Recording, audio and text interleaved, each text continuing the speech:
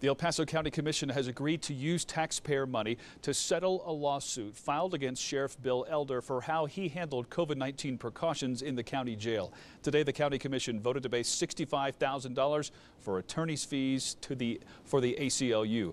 $30,000 additional dollars will be paid by El Paso County Jail's medical provider.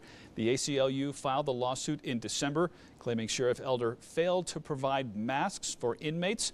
More than 1,000 El Paso County Jail inmates tested positive for COVID-19 in late October.